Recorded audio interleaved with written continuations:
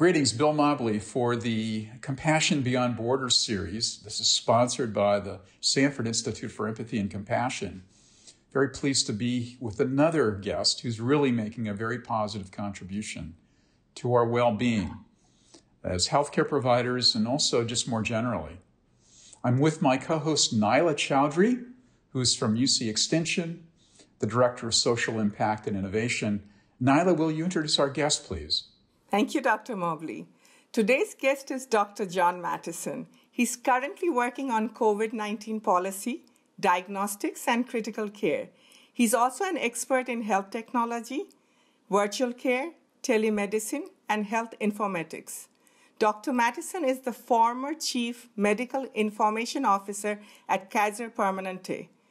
He's guided by service to others and actively pursues the convergence of science and spirituality. It is such a pleasure to welcome you, John. Thank you for taking time to be with us.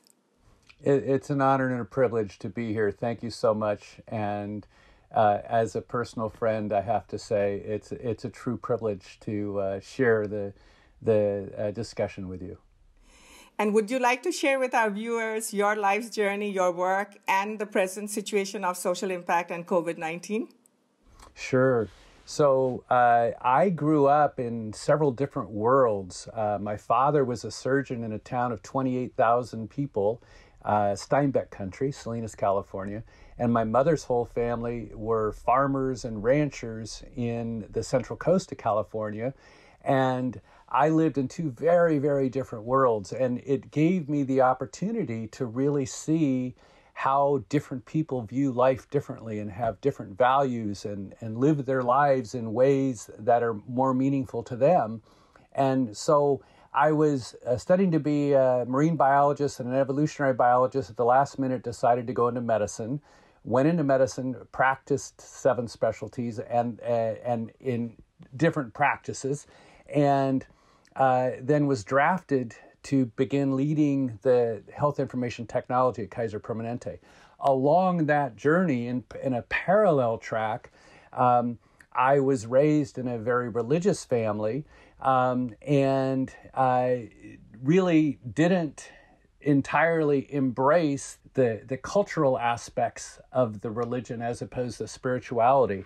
And in the last 5 to 10 years, I've had a series of transformational events that have really helped me embrace and embody the spirituality in ways that have motivated me to change many, many things in my life. And your comment about the convergence of science and spirituality, as you know, is one of my passions, because I believe that there are forces of physics that we simply do not understand as of this point in time that will help bridge that gap so that people who cannot today embrace the key aspects of spirituality will be able to see physical evidence of the underpinning of what represents our connectedness. I believe that we are deeply connected with each other all over the planet, with each other, with others in our immediate environment, as well as across the world. And I think what's happening with COVID right now is really it's resetting the framework for humanity in my mind, because what we're seeing is as we become so distracted with all the technology and just staring at our screens all day long and seeing people in restaurants not talking to each other but texting somebody else far away, it's really become an impediment to how we're connected. And I think that what's happening with COVID is we're realizing that paradoxically that the same connection that this virus has globally and spreading to and treating pretty much every culture the same, we are all connected in the same way. And some of the responses we're seeing, we have never seen the scientific community pull together and collaborate the way it has now. It's stunning to see how much of the research on COVID is being shared instantly and openly around the world, and how people are collaborating on diagnostics and on therapeutics in ways that are unprecedented. And so I think that this connection between the collaboration and the connectedness that people are feeling around this common threat of the COVID pandemic is causing us to go back to our roots, back to the basics of ancient wisdom of how we're all connected. If you look at any of the ancient philosophies and even in indigenous tribes around the world, they all have this deep sense of connectedness because they have a sense of community that hasn't been disrupted by technology and disrupted by the digital transformation. And because of that, they maintain a very close connection with how we are all connected with each other and responsible for each other. And they see themselves as part of a community, not an individual competing with others online, but someone who's part of a community. And I think that we have a huge opportunity in the old saying of never let a good crisis go to waste. I think the most important thing about what's happening with COVID right now is it's bringing many people to realize that we have allowed technology to rule our lives rather than the reverse of using technology for the betterment. So when I say I like to use technology to restore empathy and ancient wisdom, I believe it's absolutely possible, and nowhere more so than in healthcare. So we're passing through this era of rapid digital transformation in healthcare, which is disrupting everything and everybody. And we're losing a lot of the art and the kindness and the compassion and the empathy and the love that is necessary to be part of being a healer.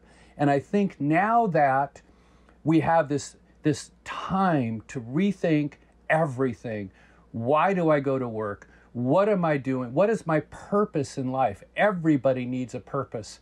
And I think one of the key aspects of purpose is that if you look at what underpins happiness, it's just a couple of simple things. It's having something to contribute to our community. It's feeling good about how we contribute to the community. It's being recognized for contributing to the community. And that sense of purpose is what drives us. And so much of what technology has done is it's taken that purpose away from us. And I think we really need to think very carefully about how we restore purpose and dignity, because after all, no dignity, no purpose, no happiness, no sense of belonging. And I think we're on the cusp of a major reset of what it means to be human and part of the larger human community. You know, I hope, John, I hope you're right about that, because certainly we need those things, this physical connectedness, the physics of connectedness.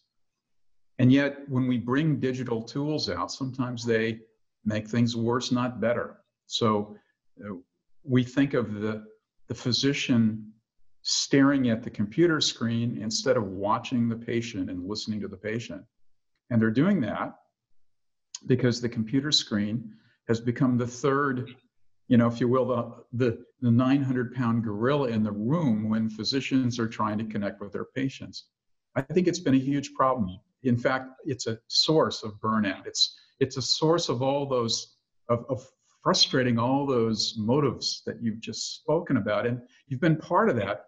And it's very important to hear from you about what you've done, especially at Kaiser, to really make a difference, to really actually restore that physician-patient relationship in spite of the fact that there's a digital health record being used. Absolutely, and I'd like to give some credit to two real pioneers in thinking about this. One is Sherry Turkle at MIT, who wrote the book years ago called Alone Together, about exactly this issue of people staring at screens instead of talking to each other. And the other is a researcher in Scandinavia called Uriel Engström, who 25 years ago was doing ethnographic research on the relationship of the physician and the patient and how bringing the computer into the room as an object, is it a tool or is it a rule? Does it help or does it impair? And so the other person I'd like to credit is Don Norman, who's at UCSD and who's invented this human-centered design notion of how do we make the technology work for us rather than the other way around. And one of his graduate students 20 years ago, I invited her to come, and she did her doctoral dissertation in our offices at Kaiser Permanente, videotaping the interaction between patients, physicians, and computers. And then her entire PhD thesis is about that interaction. We have since migrated from that electronic health record to one of the most common ones, Epic. And we found for the first 6, 7, 8 years that doctors identified the health record as the biggest stress to them, the biggest cause of burnout. And as we all know, physicians around the world are burning out with electronic health records. What we've had the luxury of at Kaiser Permanente is to have a team that and a CEO, several CEOs who have been very dedicated to this notion of how do we address this problem head on. And we have taken great pains to ensure that we do everything possible to adapt the electronic health record and all of our systems. We have literally thousands of software systems we use in support of our members. And we have taken that team and applied them to that work. And just last week, we did a standardized survey that is being issued to healthcare institutions around the country and looked at aspects of burnout, aspects of stress, aspects of satisfaction with the health record and the support. And to the surprise of many, not to my surprise, but to the surprise of many, it showed that physicians are still highly stressed, very high burnout rate, but they are no longer attributing it to the electronic health record because the team at Kaiser Permanente has done an extraordinary job with the support of our CEO and our leadership to minimize how much the human has to adapt to the computer and how much the computer assists the human. And there's still a long ways to go. We have many more things in our roadmap to ease that pain and ease that burden. But we identify physicians who are struggling. We take them out of office and we put them through a refresher course to teach them really simple tricks to make their lives easier. And I can't tell you how many physicians have literally at the end of a 2-day course broke down sobbing and saying, I was going to leave medicine. I couldn't take it anymore. You saved my career. Thank you, thank you, thank you. And so Ken Robinson is our physician who's leading those efforts, has published on this and made many presentations.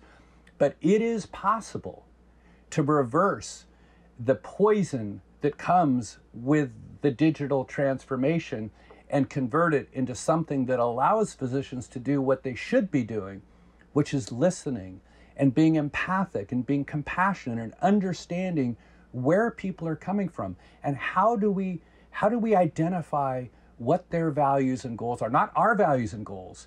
And one of the things I love to say is non-compliance is the most absurd word in the medical lexicon. Non-compliance means the doctor has failed to educate the patient, to understand the patient well enough, to educate them well enough to be compliant. So I see non-compliance as a failure of the physician, not the failure of the patient.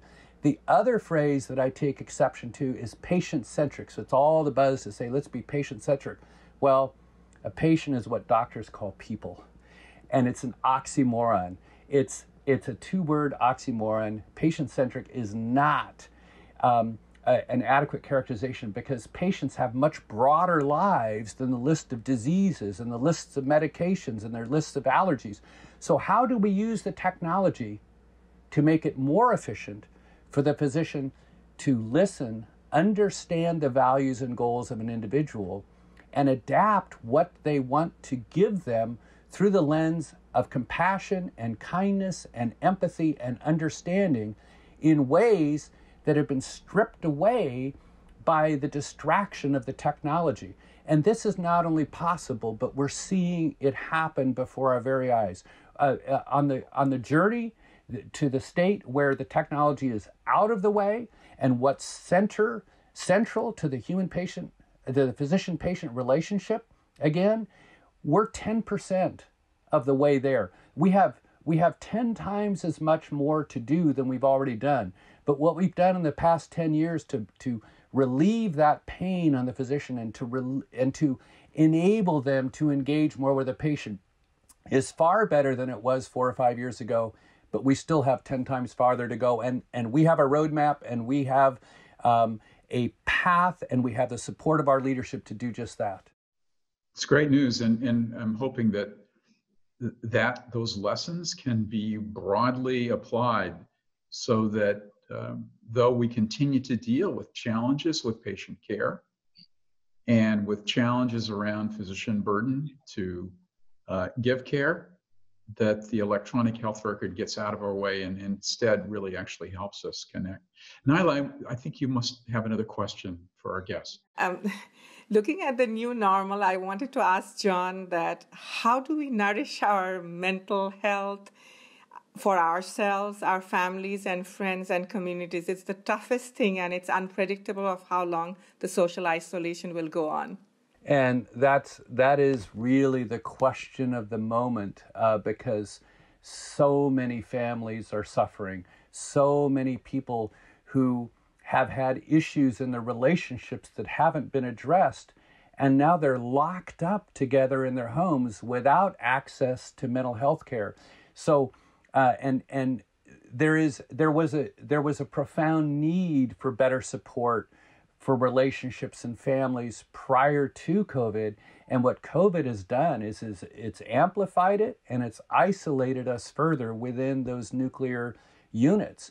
And so what a lot of people are doing globally, and this is one of the beautiful things that's coming out of this reset for humanity emerging out of COVID, is that there are many people who are developing virtual care services for counseling and mental health and behavioral health. And I hope that anybody who is struggling at home takes advantage of what was previously unavailable. So one of the big switches we're seeing in healthcare is we used to do 80 to 90% of our visits in person and 10 to 20% through virtual care. But because people don't want to come to the clinic, either the healthcare workers or the patients, because of the fear of acquiring COVID, we're seeing that inverted to where we're seeing 80% of our care being delivered remotely through virtual care and telemedicine. And in that context, we're getting far better at understanding what it takes to connect. And the fascinating thing is that when we're looking face to face, doctor and patient on a video visit, there's actually more connection than there was in the office. As Dr. Mobley alluded to, they're looking at the computer instead of the patient. Well, now when they look at their computer, they are looking at the patient. So there's this profound irony that this physical distancing has actually reduced the social distancing in many ways. It has not been scaled yet anywhere close to what it will be. But this reset has driven so much care into the virtual care, which, oh, by the way, makes it a lot easier to be seen. You don't have to find a babysitter and leave the kids at home. You don't have to get an excuse at work to leave for a half day to go find a parking spot and wait in line and wait to see the physician. You can get an appointment, and you spend exactly the amount of time in the appointment that the appointment lasts, and all of the transportation, everything else is gone. So it's making it far more convenient.